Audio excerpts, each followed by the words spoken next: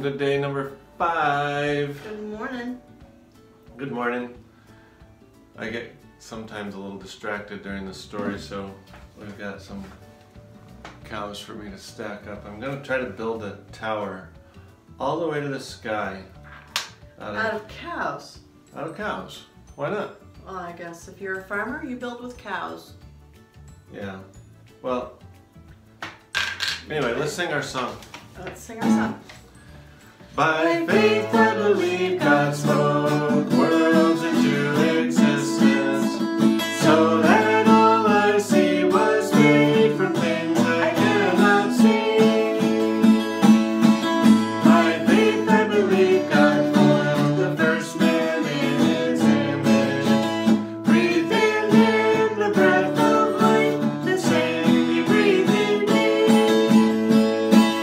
I am not descended of monkeys, though you may be fooled at first glance.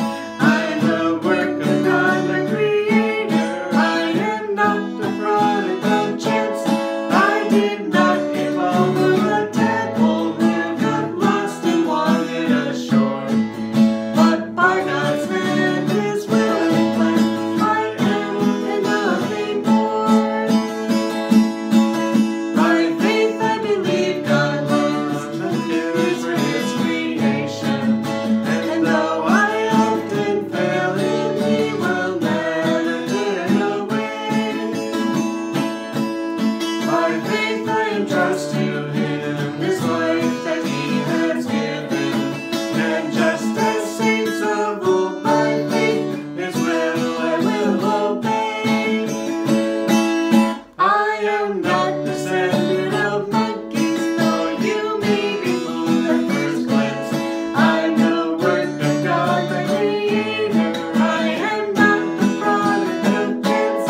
I did not evolve from a tadpole who got lost and wandered ashore. But by God's hand, His will and plan, I am and nothing more. I am not descended of monkeys, though you may be fooled at first glance.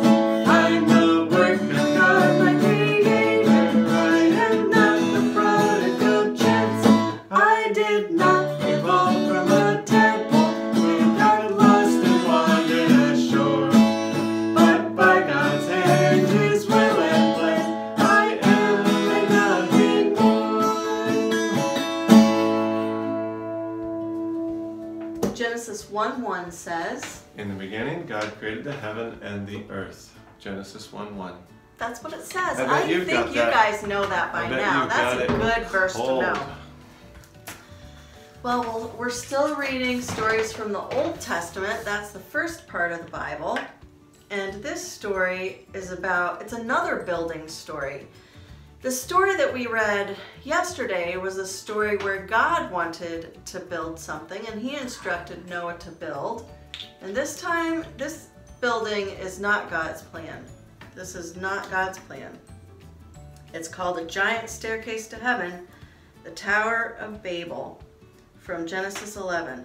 Noah and his family lived in the land, and his children had children. Oh boy. And those children had more children, and then those children had even more. Well, you get the picture, until there were lots of people on the earth once more. Now back then, everyone spoke exactly the same language, so you didn't need to learn Swahili or Japanese or anything, because you could say hello to anyone and they knew what you meant. One day, everyone was talking and they came up with an idea. Let's build ourselves a beautiful city to live in. It can be our home and we'll be safe forever and ever. Then they had another idea. And let's build a really tall tower to reach up to heaven. Yes, they said. We'll say, look at us up here, and everyone will look up at us, and we'll look down on them, and then we'll know we are something. We'll be like God. We'll be famous and safe and happy, and everything will be all right. So they got to work. Brick by brick, the tower grew higher and higher, until it soared above the city, touching the sky. They built stairs in the tower to climb to the top. It was like a giant staircase to heaven. Look, they cheered. We're the ones. So what can we... see what we can do with our very own hands? They were quite pleased with themselves, but God wasn't pleased with them. God could see what they were doing. Do you see what they're doing? Do you see the big tower that they built? This is what the illustrator's idea is of what it might have been. Well, I'm not building a big tower. I'm only getting about 4 layers. Cows are not good building material, babe. They were trying to live without him, but God knew that wouldn't make them happy or safe or anything. If they kept on like this, they would only destroy themselves, and God loved them too much to let that happen. So he stopped their plans. It seems like God has to interrupt our plans quite often, doesn't it? He had to interrupt Adam and Eve. He had to interrupt the people before Noah. And now he's needing to interrupt these people at the Tower of Babel. One morning, they went to work as usual, but everything was different. Their words were all new and funny. You see, God had given each person a completely different language. Suddenly, no one understood what anyone else was saying. Some would say, "How do you do?" And the other person thought they said, "How ugly are you?" It wasn't funny. You could be saying something nice like, "Such a lovely morning," and get a punch in the nose because they thought you said, "Hush up, you're boring." You couldn't even say pardon to check if you'd heard right because no one understood that word either. It wasn't easy to work together after that. As you can only imagine, people were always quarreling and fighting and getting in a dreadful muddle and becoming grumpier and grumpier until at last they were all too cross to keep on building. And they just had to stop. After that, people scattered all over the world, which is how we ended up with so many different languages to this day.